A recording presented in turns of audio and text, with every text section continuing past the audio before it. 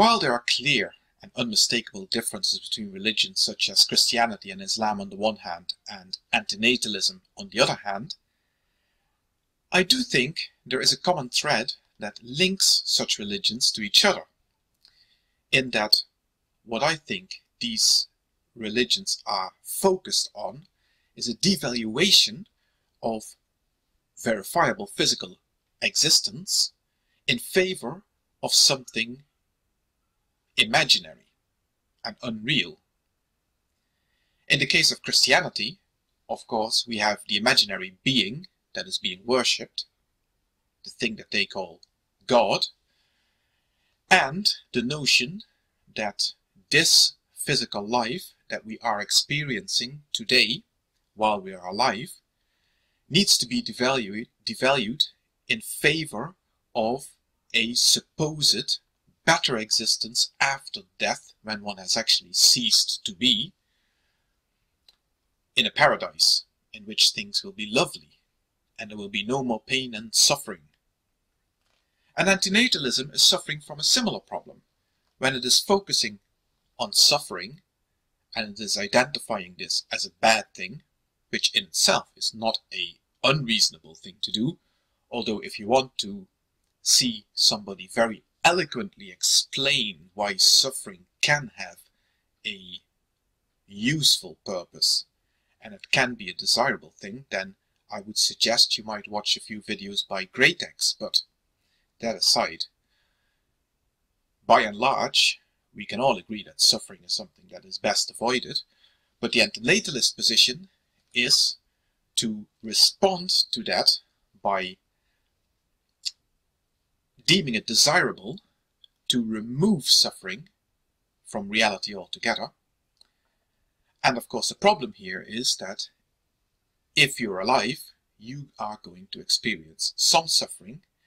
and the end result is that the antinatalist arrives at the conclusion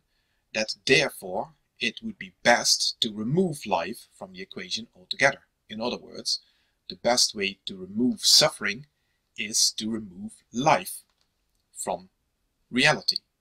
And of course that is equally absurd in the sense that there may not be a mythical paradise to look forward to in the antinatalist position, but on the other hand, it is still clearly not understood by the antinatalist that the removal of suffering in fact leads to nothing, nihilism, non-existence, and therefore there is no benefit to be had from removing suffering in that way. Removing suffering by removing life from the equation solves literally nothing. The alternative way of looking at reality is accepting reality, accepting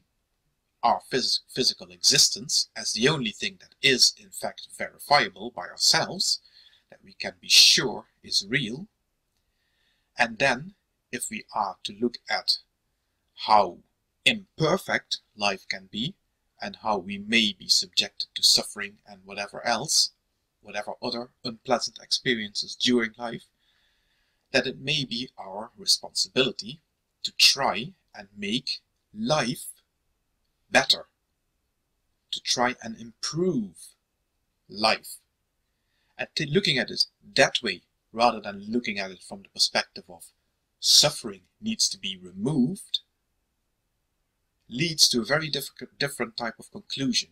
one in which life itself is not devalued, in which physical existence is not considered to be of a lower class than whatever else may be out there,